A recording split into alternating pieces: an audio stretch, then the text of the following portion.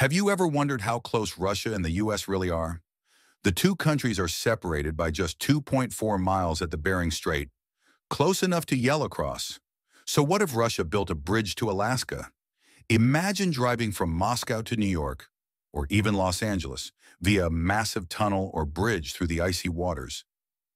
Engineers have proposed such projects for decades, but the cost would be staggering, over $100 billion. Could it happen? How would geopolitics shift if these former Cold War rivals became literal neighbors? Surprisingly, this idea isn't new. In 1906, Tsar Nicholas II himself considered linking Siberia and Alaska with a railway. But World War I derailed those plans. Today, climate change could make construction easier as Arctic ice melts, but tensions between Russia and the West might freeze them again. Would tourists flock to cross the longest international bridge in history? Or would security concerns dominate? Food for thought next time you look at a globe.